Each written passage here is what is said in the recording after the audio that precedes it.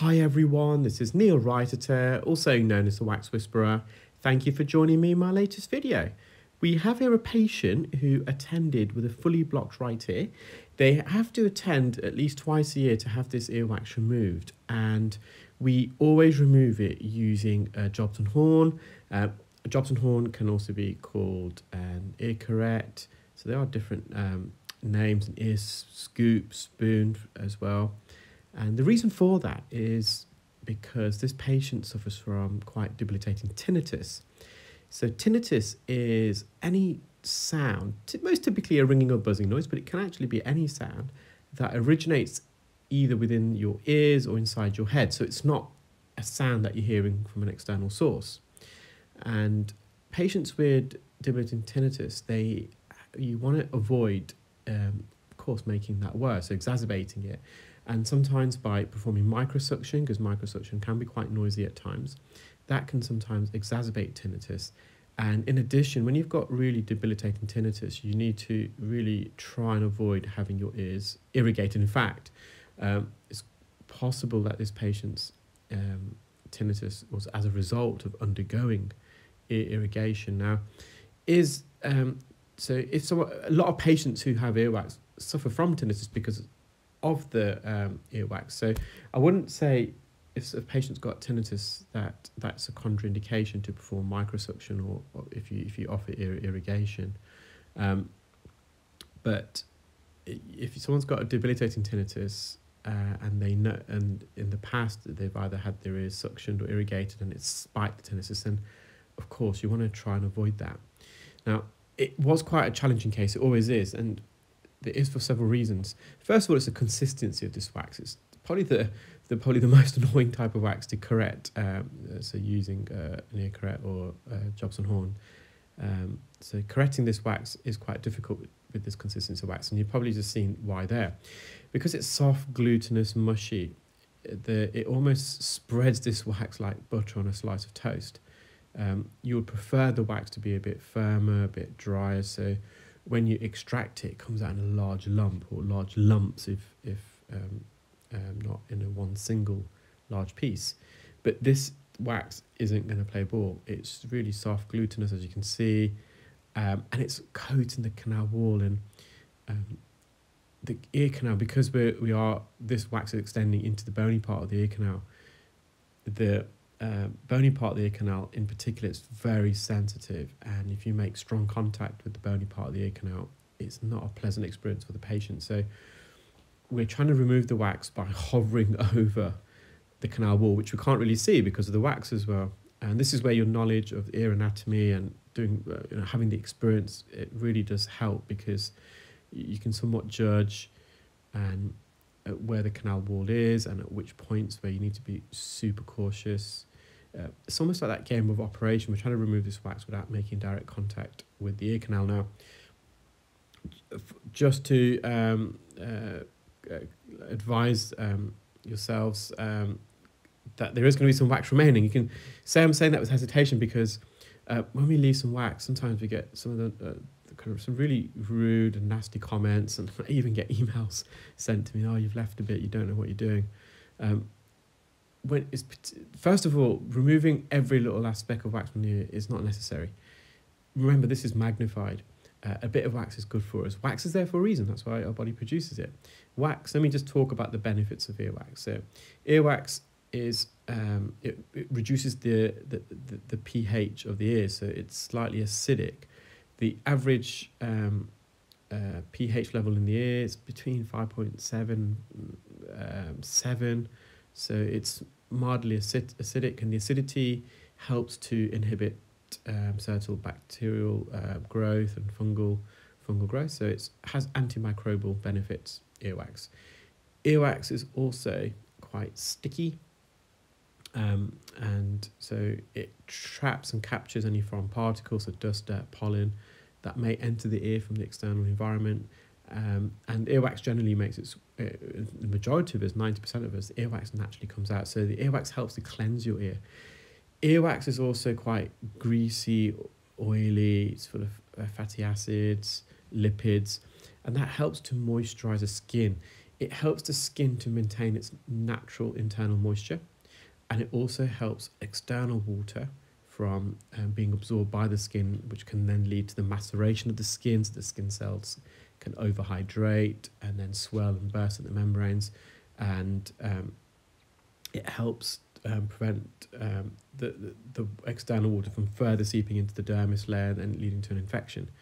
So earwax is there for a reason. Also, I should add, earwax is a natural insect repellent. The acidity helps to repel insects from crawling into the ears. Although I have seen quite a few videos, I've never come across one myself yet of insects managing to get into the ear. But if you look at those ears, they are actually, the reason, potential cause for that is because those ears they're completely wax free.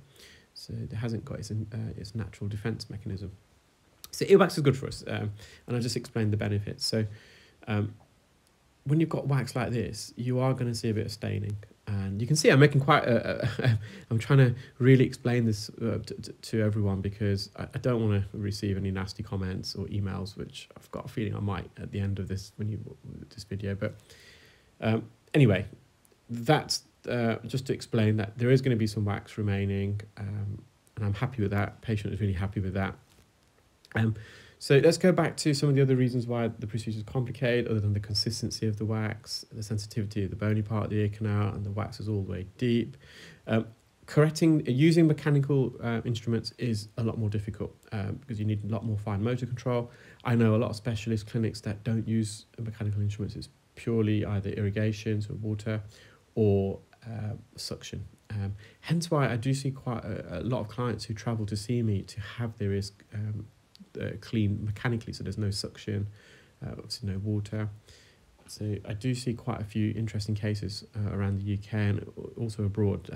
They come in specifically to have their ears cleaned out mechanically. Now, we always advise at the time of booking that it may not always be possible, because if you've got liquid wax all over the eardrum, well, you're not going to be able to clean that mechanically. So we do give realistic expectations. We do explain that I will try my utmost best to remove the wax without using any suction. And obviously, if it's not possible, we won't just suction the ear. We will explain to the patient that this is where we're at, and we'll allow them to make an informed decision about the next steps. But thankfully, I'm able to, in most cases, remove it if it's necessary, just using a Curette. So using a Curette hook, it is a bit more tricky, a bit more hand-eye coordination, a bit more complex. Now, this patient's got a really, really narrow ear canal as well, and you may have seen that as we're entering. I would say the width of the ear canal, particularly laterally near the entrance, is probably about 3.5 mil. And the Jobson horn that I'm using here, the width of the end section, that is 3 mil. So I've got 0.25 mil either side when the Jobson horn is horizontal. At the moment it's vertical, so there's very little wriggle room.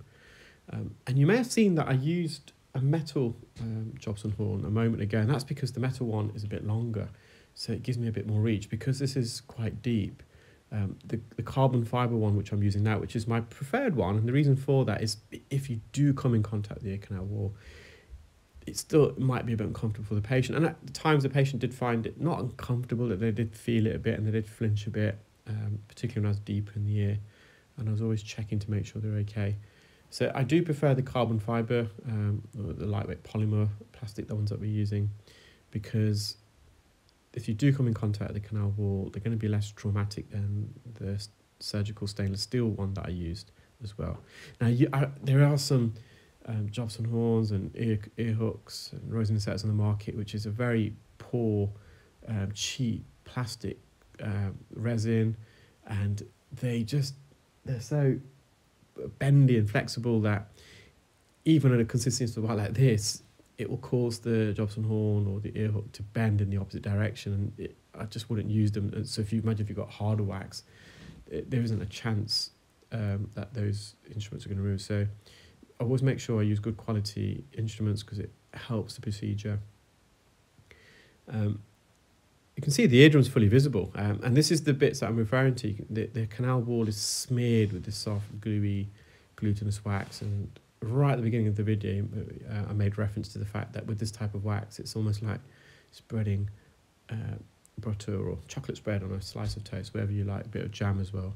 You can throw that in the mix. Or a bit of honey, because this wax actually has a very similar consistency to honey, especially laterally near the entrance.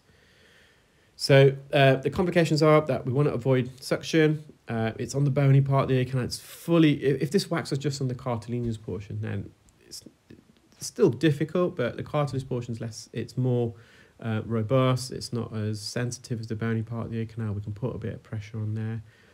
And it's the narrowness of the ear canal as well, which makes it just a bit more tricky. And also a bit bendy, that's the other thing. So the ear canal is quite bendy, so we're having to stretch the ear wide open, using the endoscope to help keep the ear open. So I'm using it almost like a crowbar, which then allows me to enter with the Jobson horn. Now, I am in the process of developing my own range of ear Curette and ear hooks. I think there's improvements that can be made in different ways, and not only the geometry, but other aspects of it. I hopefully should be launching these in the not too distant future, so do stay tuned. And I think particularly the improvement I've made with the Jobson horn would really help with this particular case. So right ear done, eardrum lovely and healthy, it's fully visible. There's a bit of smearing around the side. As I said, I'm not going to continue with that because it would be uncomfortable for the patient and it's not going to add any benefit. This is just their left ear. Now the left ear, there was a bit of wax, bit at the entrance, but nothing major. I just said, look, I'll just clean this up for you. I'm not going to charge them for this. Just whilst they're here, just mop this up very quickly. There was a bit on the posterior canal wall at the end. Again, we just left that, just mopping up the entrance. You can see how narrow this ear canal is as well. If I was to insert the Jobson horn horizontally, it would probably come in contact either side with the side walls of the canal. As you enter, the ear canal does protrude a bit wider. This ear, the patient didn't have any symptoms, but I always just clean it for them. Just a very quick clean near the entrance. And there's the eardrum. Now, that's all the wax from the right ear. You can see the different shades of browns. The darker brown is older wax, it's oxidized. The lighter shade is more freshly secreted wax. And you can see the metal and the carbon fiber Jobson horn side by side. Well, I hope you enjoyed that video, guys. Take care, keep well, and speak soon. Bye.